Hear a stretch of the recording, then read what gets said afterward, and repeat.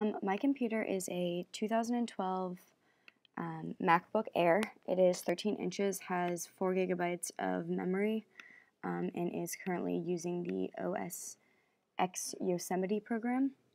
Some of the programs that I use a lot are obviously Safari. I have a SoundCloud account and a YouTube account, and I definitely use Blackboard all the time.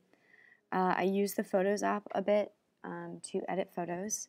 I do also have the Adobe Creative Cloud downloaded onto my computer, though I don't have a lot of the programs required or not required that come with it.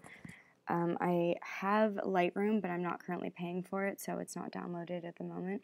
I also have Dropbox, which I use to share files with the news record.